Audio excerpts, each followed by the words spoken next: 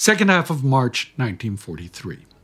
Spring is coming, and as the Swedish saying goes, what is hidden in snow comes forth when it thaws. In 1943, it is what was hidden under occupation that is uncovered on liberation, or rather, occupation by the other side. This month, both sides in Europe find evidence of each other's atrocities.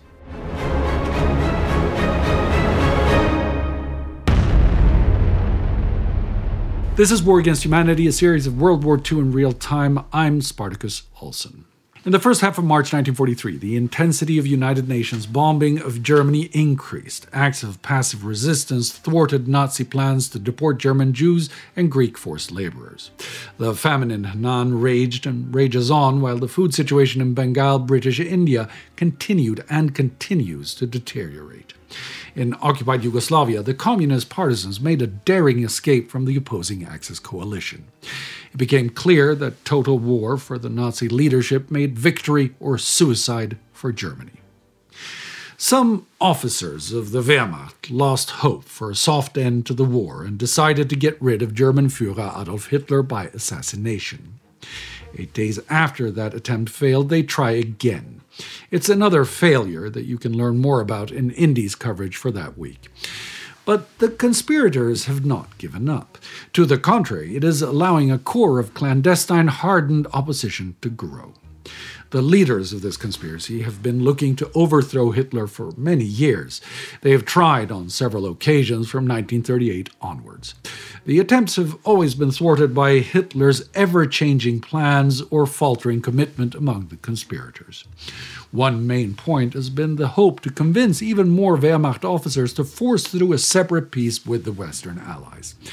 Now, the dire situation of the German forces, the official declaration by the UN allies that nothing else than unconditional surrender will end the war, and Hitler's firm and final rejection of unconditional surrender has united them again.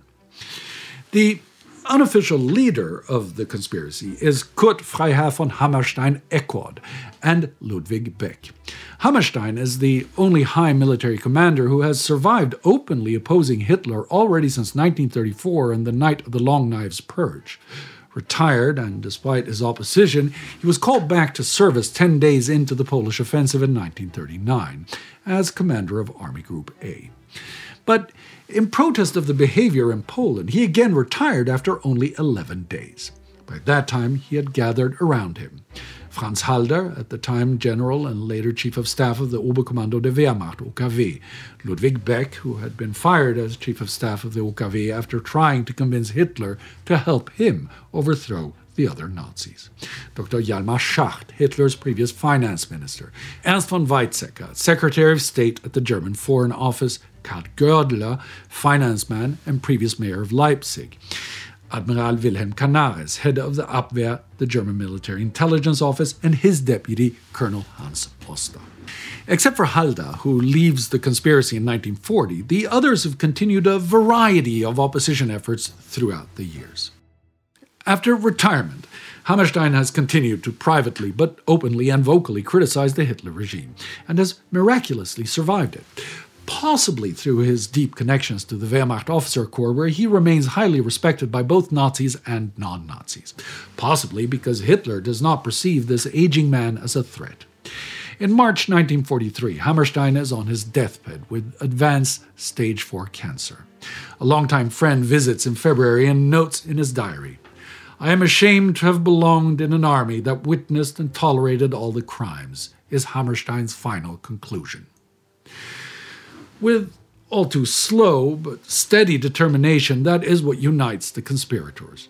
All of them, except Hammerstein and Oster, have to varying degree and for varying time aided and abetted Hitler's regime, despite being opposed to the virulent anti-Semitism and criminality inherent to National Socialism. As Hammerstein is dying, the new unofficial leader has become Beck, who is also the designated future chancellor when the coup has succeeded.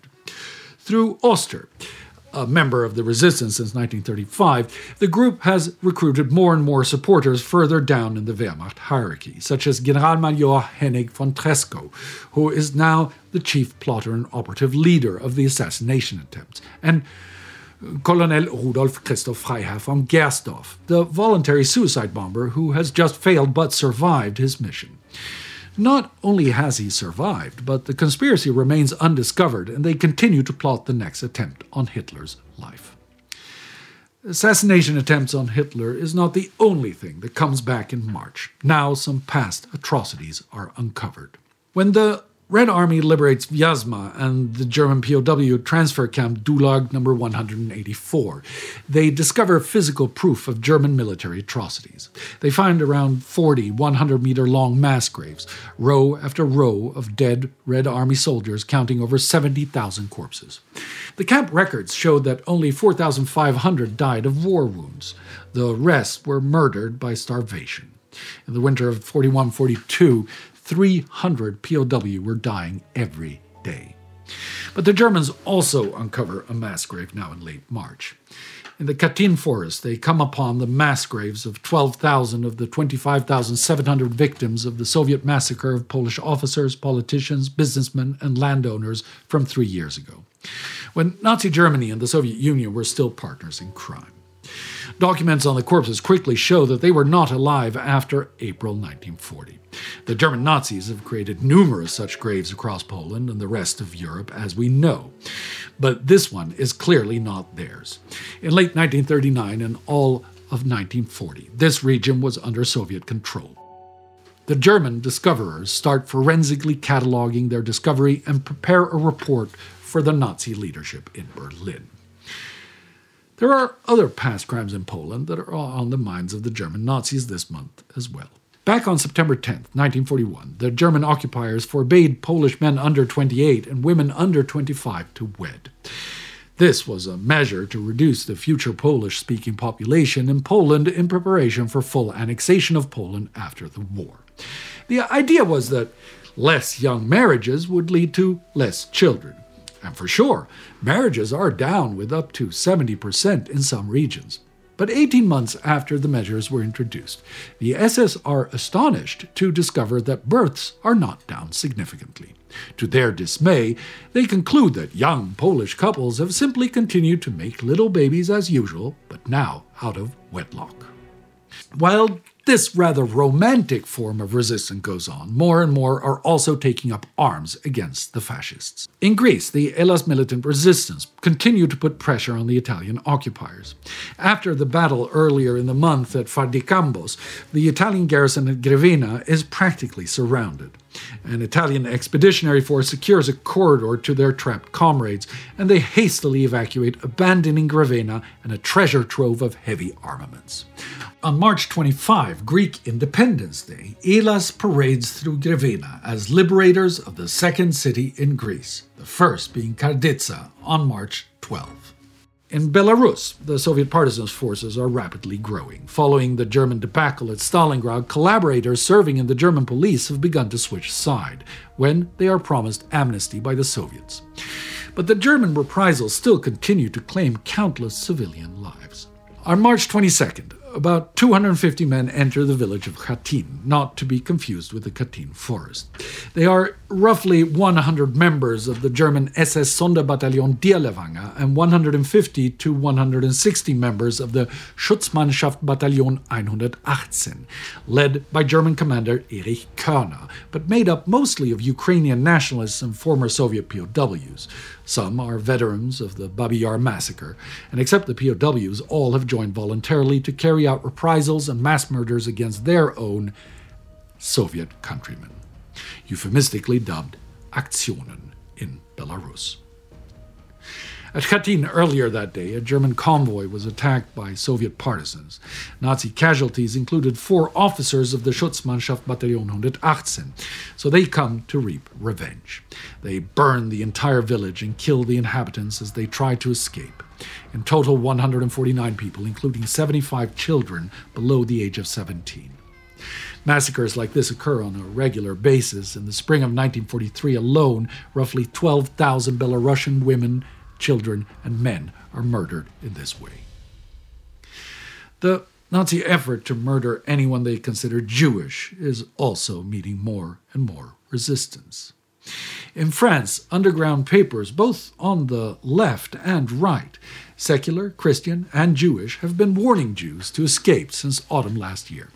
They've been calling for French non-Jewish civilians to aid their countrymen in peril. But mention of the Jewish genocide is gradually once again disappearing from public discourse by the French resistance. It's fear of an anti-Semitic backlash, as when Henri Frenay recommends the leader of the French resistance, Charles de Gaulle, to not become the man who brings back the Jews. Although it is our duty to eliminate any racial distinction, we must in practice take into account the attitude of the population, which has in effect changed in the last 2 years. The focus of the French resistance instead continues to be rallying people in opposition to the forced labor operations, a task that is, by the way, quite successful. The ranks of the resistance has swelled, but still, armed resistance hasn't grown much at all.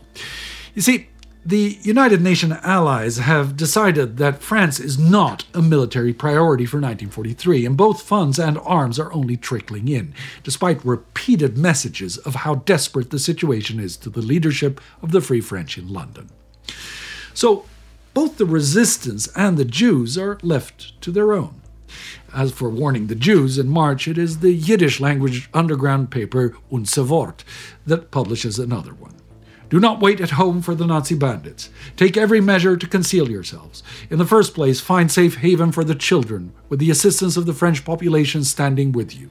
Secure your own safety. Join a patriotic combat organization to strike the bloodthirsty enemy. In the event that you are caught by the Nazi brutes, resist by every means. Barricade the doors. Call for help. Fight the police. What do you have to lose? Conversely, you may save your life. You must look for every means and everywhere for an escape. These warnings to the Jews have taken effect, and the Nazis are finding it harder and harder to find Jews in France to deport. And despite concerns about anti-Semitic sentiments, they are getting some help. Jewish children have been hidden in non-Jewish orphanages, families have gone into hiding in the countryside, and young Jews have joined the armed resistance. Meanwhile, the Dutch armed resistance carries out a big hit against the German occupier. Back in 1940, the Civil Occupation Administration of the Netherlands introduced a mandatory ID card for everyone over 15. The Ausweis includes a person's name, occupation, photo, and even fingerprint, and Jewish IDs include a big letter J. Soon after, the resistance started forging them for people who needed a fake identity for whatever reasons. Resistance member Gerrit van der Veen started the ID Station, which will produce 80,000 fake IDs throughout the war. The only problem is that the Dutch government keeps meticulous details of its citizens in the Civil Registry Office, so that fake IDs can be uncovered by cross-reference. On March 27, a group of men, led by Gerrit van der Veen and his friend Wilhelm Arondeus, attacked the civil registry in Amsterdam. To avoid violent repercussions, they have decided that none shall be killed, so they sedate the guards with injections and enter the building. They open up the archives, pile them up, set them on fire, and detonate explosive charges as they leave. The fire brigade arrives quickly, but they have been infiltrated by the resistance and only contain the fire rudimentarily. Despite these efforts, only about 15% of the records are destroyed. The rest is rescued by members of the administration. Additionally, a number of the resistance operatives are apprehended by the SS Sicherheitsdienst, including Wilhelm Arondeus. But Gerrit van der Veen escapes to continue his work. Faced with growing resistance in Western Europe, the Gestapo increases the frequency of their searches and the brutality of their methods. In the Netherlands, the deportation of Jewish people is not hampered by the logistic problems elsewhere, but the amount of suspected Jews in hiding are thwarting the Nazi plans. So the Nazis start to place bounties on the heads of Jews. For every Jew, they award 7 guilders 50. In March 1943, a group of Dutch bounty hunters forms to hunt as many Jews as they can. They're led by Wilhelm Heinecke. There are 17 other core members, but in total the group counts about 50 people. A Heinecke column gathers clues, intimidates witnesses, and ultimately hands between 8,000 and 9,000 Jews to the German authorities from now until October. They will end mostly in the extermination factory Sobibor and the hybrid death labor camp at Auschwitz. That's the same destination for 1,000 other parts of Western and Southern Europeans, where the Holocaust has now begun. On the same day, the deportation of 4,000 Jews from the French transit camp Drancy begin. They are selected and herded into cattle wagons by German SS and French police. Joseph Dunitz is one of the victims on a transport that leaves on the 25th. He later testifies, "We were told, and we indeed believed, that we were being sent off to work, that the Jews have to take part in the war effort and not wander about in the cities of France. They are not going to work in factories. These trains are going to Sobibor." In Auschwitz-Birkenau, the first Roma and Sinti arrived back in February. They are being housed in a separate section of the camp, the Zigeunerlager. This is a family camp, and not all Roma and Sinti have been selected for gassing on arrival, but they live under horrendous circumstances, suffering from exhaustion, hunger, and disease. But many are also killed for a variety of reasons. On the 23rd, for example, a group of roughly 1,700 Roma and Sinti from Poland arrives.